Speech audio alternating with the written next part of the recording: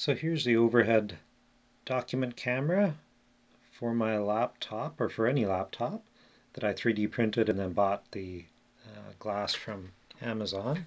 So if we put this on top of my laptop, sort of over, there we go, over where the camera is, you can see it up there, and it have my laptop down here, but you can see on the screen it's projecting via zoom here what's on the face of my laptop. And you can move the